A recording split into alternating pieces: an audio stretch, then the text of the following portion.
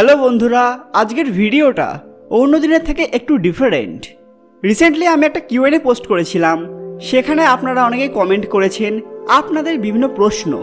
আজকের ভিডিওতে আমি সেই প্রশ্নগুলির উত্তর দেওয়ার চেষ্টা করছি, আর আশা করছি আজকের ভিডিওতে আপনারা অনেক কিছু নতুন জানতে পারবেন। সো আমাদের Q&A এর প্রথম প্রশ্নটি করেছেন GM সুশান্ত। আমার প্রশ্ন দুটো। আমাদের হিন্দু ধর্মে দুই সম্পর্ক ভাই বোনের বিয়ে করা যায় না, কিন্তু মহাভারতে কৃষ্ণের পিসির ছেলে অর্জুনের সাথে কৃষ্ণের বোন সুভদ্রার বিয়ে সম্ভব কি করে? সম্পর্কে তো অর্জুন আর সুভদ্রা মামাতো ও পিস্তুত ভাই বোন। আর সেকেন্ড প্রশ্ন হচ্ছে, শুনি ব্রহ্মা নিজের মেয়ে সরস্বতীকে বিয়ে করেন, আবার শুনি লক্ষ্মী আর সরস্বতী শিবের মেয়ে, বুঝিয়ে দেবেন দয়া করে। তো আপনার প্রথম প্রশ্নের উত্তর হলো, মহাভারতের সময়ে যে কোনো জিনিস পসিবল ছিল। শ্রীকৃষ্ণর লীলার মাধ্যমে কিন্তু এই ঘটনাটা ঘটেছিল, কারণ অর্জুনের সাথে সুভদ্রার বিয়ে না হলে অভিমন্যুর জন্ম হতো না, আর অভিমন্যুর জন্ম না হলে পরীক্ষিতের জন্ম হতো না। ফলে অভিমন্যু এবং পরীক্ষিত এই দুজনের জন্ম না হলে মহাভারত কিন্তু এগোতো না। আর আপনার সেকেন্ড প্রশ্নের উত্তর হচ্ছে, অবশ্যই ব্রহ্মা নিজের মেয়ে সরস্বতীকে বিবাহ করেছিলেন। মেয়ে বলতে তিনি তার সৃষ্টিকর্তা, কিন্তু অন্য জায়গায় আপনি দেখে থাকবেন লক্ষ্মী এবং সরস্বতী শিবের মেয়ে। এই জিনিসটি পুরোপুরি সঠিক নয়, আবার বেঠিকও বলা চলে না।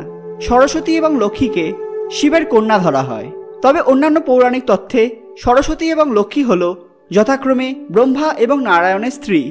এর উপর যদি আপনি কোনো বিস্তারিত ভিডিও চান তাহলে সেটা আমাদের কমেন্টে জানাবেন। নেক্সট প্রশ্ন অল জ্ঞানের তরফ থেকে। বিষ্ণু পুরাণে বলা হয়েছে বিষ্ণু প্রথমে আবির্ভূত হয়েছে, তারপর তার নাভি থেকে পদ্ম ফুলে করে ব্রহ্মার উৎপত্তি, তারপরে মহাদেবের উৎপত্তি হয়েছিল। শিব পুরাণে লেখা আছে শিবের উৎপত্তি আগে হয়েছে। আবার অন্য পুরাণে হয়তো আপনি দেখেছেন যে শক্তির আবির্ভাব আগে হয়, তারপর তার থেকে ব্রহ্মা বিষ্ণু শিবের উৎপত্তি হয়েছিল। এখন আপনার প্রশ্ন হচ্ছে কোনটি ঠিক, কোনটি আপনি মানবেন, আর কেই বা আগে এসেছে? কেননা যে সবার আগে এসেছে সেই ঈশ্বর। আশা করছি উত্তর পাবো। #পুরাণকথা অফিসিয়াল। আচ্ছা দাদা, এটা খুবই বিতর্কিত একটি টপিক যে কে আগে এসছে, ব্রহ্মা বিষ্ণু শিব নাকি আদিশক্তি? এর উত্তর বিভিন্ন পৌরাণিক উৎসে বিভিন্নভাবে দেওয়া রয়েছে। যদি আপনি এই টপিকের উপর বিস্তারিত জানতে চান সেটা আপনি কমেন্টে জানান, কারণ এই স্বল্প সময়ে পুরো জিনিসটা ব্যাখ্যা করা একদমই অসম্ভব। কারণ দেবী মাহাত্ম্য কথা জিনিসটা অন্যভাবে দেওয়া রয়েছে, আবার শিব এবং বিষ্ণু পুরাণে জিনিসটা অন্য দেওয়া রয়েছে। পরবর্তী প্রশ্নটা রয়েছে তপময় সোমের কাছ থেকে। প্রশ্নটি হচ্ছে, মা কালীর দুপাশে যে ডাকিনী এবং যোগিনী থাকে তাদের আসল পরিচয় কি? দেখুন, মা কালীর দুপাশে নর্মালি থাকে দেবীর সখী জয়া এবং বিজয়া, তবে কোনো কোনো ক্ষেত্রে মা কালীর কোনো মূর্তিতে আপনি দেখে থাকবেন ডাকিনী এবং যোগিনীকে দেখা যায়। তো এদেরও একটা হিস্ট্রি রয়েছে, তো সেটাও এই স্বল্প সময়ে বলা খুব কঠিন। তবে আপনি যদি চান এর উপর ছোট্ট একটি ভিডিও আপনার জন্য আমি বানিয়ে রাখবো। তবে এটা জেনে রাখুন, ডাকিনী এবং যোগিনী মা কালীর এই রূপের বিশেষ সহচরী বা সখী বলতে পারেন। নেক্সট প্রশ্ন অঙ্কিতা চক্রবর্তী। আমার 3টে প্রশ্ন আছে, বলতে পারেন ভালো মানুষের সাথেই কেন সবসময় খারাপ হয়? সেকেন্ড প্রশ্ন, যারা সৎ পথে থাকে তারাই কেন সবসময় ঠকে যায়? আর হঠাৎ করে কেন চেনা মানুষগুলো পাল্টে যায়? দেখুন, এটা হিউম্যান সাইকোলজির ব্যাপার, তবে শ্রীকৃষ্ণের গীতাতে এর ব্যাখ্যা রয়েছে। আপনি যদি চান এই টপিকের উপরেও আমি একটা ভিডিও বানাবো। তবে এখন সংক্ষেপে জেনে রাখুন, যে কোনো মানুষের পরিবর্তন যে কোনো সময়ে ঘটতে পারে। কোনো মানুষই কিন্তু স্থায়ী নয়, সে পরিবর্তনশীল, এমনটাই বলছে আমাদের ধর্মগ্রন্থ। এখনই কলিযুগ চলছে, তো কোন মানুষ কখন পরিবর্তন হয়ে যাবে, আপনার সাথে কখন ভালো হবে কখন খারাপ হবে তা আপনি নিজেই ধরতে পারবেন না। নেক্সট প্রশ্ন গোপাল সোমের কাছ থেকে। দাপর যুগে শ্রীকৃষ্ণের সাথে রাধাকে দেখা যায়, কিন্তু কৃষ্ণের স্ত্রী রাধা নয়, রুক্মিণী। তাহলে কেন রাধাকৃষ্ণের মূর্তি বিখ্যাত, কৃষ্ণ আর রুক্মিণীর মূর্তি বিখ্যাত নয়? কেন শ্রীকৃষ্ণের সাথে রাধাকে দেখা যায়, রুক্মিণীকে নয়? কৃষ্ণের স্ত্রী রাধা নয়, তাহলে কেন আমরা রাধাকৃষ্ণকে বেশি পুজো করি, রুক্মিণী কৃষ্ণকে নয়?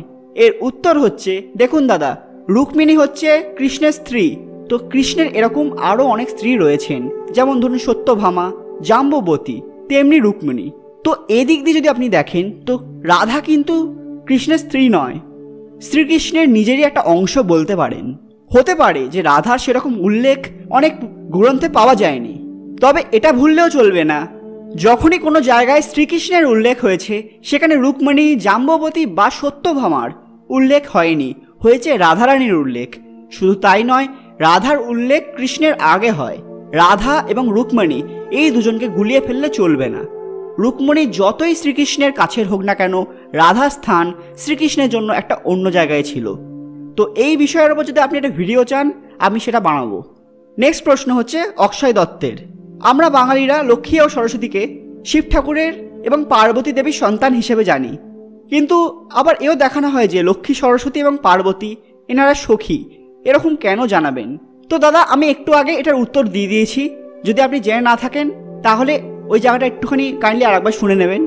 আর আপনাকে একটু জানিয়ে রাখি যে লক্ষ্মী, সরস্বতী এবং পার্বতী এরা ত্রিদেবী, দেবী শক্তির 3 প্রধান রূপ, যারা ত্রিদেবের পত্নী। পরবর্তী প্রশ্ন নরেন দাস। দাদা, ভীম এবং অর্জুনের মধ্যে কে বেশি শক্তিশালী ছিল একটু জানাবেন। দেখুন, এখানে এইভাবে কম্প্যারিজন করা খুব কঠিন, কারণ পঞ্চপাণ্ডবের সব থেকে শক্তিশালী দুজন চরিত্র হলো ভীম এবং অর্জুন। ভীম ছিল মল্লযুদ্ধে শ্রেষ্ঠ, অন্যদিকে অর্জুন ছিল তীরন্দাজিতে শ্রেষ্ঠ।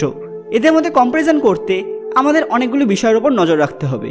তো এর উপর যদি আপনি একটা ভিডিও চান তাহলে আমি ভীম ভার্সেস অর্জুন একটা ভিডিও বানাবো। নেক্সট প্রশ্ন চিন্ময়ের তরফ থেকে। এই যে কালী পুজোতে আমরা ছাগল বলি দিই, এটা কি সত্যি যে বলি দিতেই হবে, না আমরা নিরীহ জন্তুদের বলি দিই? কিছু বলুন। তো দেখুন দাদা, এটা মানুষের ওপর নির্ভর করছে, সে বলি দেবে কি দেবে না। যদি সে মনে করে বলি দেওয়ার মাধ্যমে সে দেবীকে কিছু উৎসর্গ করছে, তাহলে সেটা তার ব্যাপার। কিন্তু বলি যে দিতেই হবে এটা সেভাবে কোথাও লেখা নেই। মানুষ মনে করে যে বলি দিলেই হয়তো দেবী তুষ্ট হবেন, এবং অনেক ক্ষেত্রে এটা প্রমাণিতও হয়েছে, কিন্তু এটা পুরোপুরি সঠিক তা কিন্তু বলা চলে না। নেক্সট প্রশ্ন হচ্ছে সোমনাথ দাসের তরফ থেকে। যদি পরশুরাম ভগবান বিষ্ণুর 6ষ্ঠ অবতার হয়, তবে রাম এবং শ্রীকৃষ্ণ যথাক্রমে 7ম এবং 8ম অবতার। কিন্তু আমরা রামায়ণ ও মহাভারত এই 2 মহাকাব্যতে পরশুরামের অস্তিত্ব পাই। তবে প্রশ্ন হলো, ভগবান কি করে একসাথে 3টি অবতার ধারণ করতে পারেন? দেখুন দাদা, ভগবানের পক্ষে কোনো কিছুই কিন্তু অসম্ভব নয়। যেখানে ভগবান চাইলে সৃষ্টিকে বানাতে পারেন, সেখানে কেন তিনি 3টে রূপ ধরে থাকতে পারেন না? নেক্সট প্রশ্ন হচ্ছে কল্লোল মিত্র তরফ থেকে। অশ্বত্থামা কোথায় আছে? আর শোনা গেছে অশ্বত্থামাকে নাকি 3000 বছর পর্যন্ত অভিশাপ দেওয়া হয়েছে, কিন্তু এখন তো কলিযুগের 4000 বছর হয়ে গিয়েছে। এখন কি অশ্বত্থামা আছে, নাকি নিছকই সবাই মন গড়া গল্প বলছে? দেখুন দাদা, মহাভারত অনুযায়ী অশ্বত্থামা এখনো বেঁচে আছে, তবে এর কোনো সঠিক প্রমাণ এখনো পাওয়া যায়নি। আমি এর ওপর একটা ভিডিও বানিয়েছিলাম, যদি আপনি বলেন এর ওপর আমি আরেকটা ভিডিও বানাবো, এতে আপনার ক্লিয়ার হয়ে যাবে যে অশ্বত্থামা সত্যি বেঁচে আছে নাকি নেই। নেক্সট প্রশ্ন করেছেন সৌরদীপ দাশগুপ্ত। গরুর দেব এবং শেষনাগের সম্পর্ক কেমন? দেখুন, গরুর এবং শেষনাগ হলেন সৎ ভাই। গরুরের জন্ম কশ্যপ মুনির পত্নী বিনোদার গর্ভ থেকে, অন্যদিকে শেষনাগের জন্ম কশ্যপ মুনির আরেক পত্নী কদ্রুর গর্ভ থেকে, ফলে তারা সৎ ভাই। নেক্সট প্রশ্ন শিখা পাসওয়ানের তরফ থেকে। শনিদেবের প্রসাদ বাইরে খাওয়া হয় কেন, আর রান্না পুজো কেন করা হয়, প্লিজ যদি বলেন। দেখুন, শনিদেব অর্থাৎ গ্রহরাজের কিছু নির্দিষ্ট নিয়ম রয়েছে। তার মধ্যে একটি নিয়ম হচ্ছে তার প্রসাদ বা তার ভোগ যাই বলেন, যেমন ধরুন সিন্নি, এটা সর্বদা বাইরে খেতে হয়, ঘরের মধ্যে খেতে নেই, কারণ এর পেছনে নির্দিষ্ট কোনো নিয়ম রয়েছে। আপনি যদি এর ওপর বিস্তারিত জানতে চান সেটা আমাদের কমেন্টে জানান, আমরা খুব শীঘ্রই একটা ভিডিও বানিয়ে দেবো। শঙ্কর আচার্যি। রাধা কি সত্যিই ছিলেন, নাকি তিনি একজন কাল্পনিক চরিত্র মাত্র? দেখুন, রাধা ছিলেন কি ছিলেন না সেটা আমি শিওরলি বলতে পারি না, তবে শ্রীকৃষ্ণ যখন ছিলেন রাধাও অবশ্যই ছিলেন। নেক্সট প্রশ্ন অভয় দাসের তরফ থেকে। বাবা কার্তিককে নিয়ে কিছু ভিডিও বানাবেন প্লিজ, আর গণেশকে নিয়ে মা সরস্বতীকে নিয়েও ভিডিও করলে ভালো হয়। অবশ্যই কুমার কার্তিকেও গণেশ এবং সরস্বতীর উপর আমি খুব শীঘ্রই ভিডিও আনবো। ধন্যবাদ পাশে থাকার জন্য। নেক্সট প্রশ্ন সুরজিৎ কুমারের তরফ থেকে। পৃথিবীর সব থেকে শক্তিশালী দেবতা কে? দেখুন দাদা, পৃথিবীর সব থেকে শক্তিশালী দেবতাকে সেটা নির্ধারণ আমি করতে পারি না। আমি শুধু সেই দেবতা সম্পর্কে আপনাদের তথ্য দিতে পারি, কিন্তু আমি কোনোদিন নির্ধারণ করতে পারি না কে বেশি শক্তিশালী।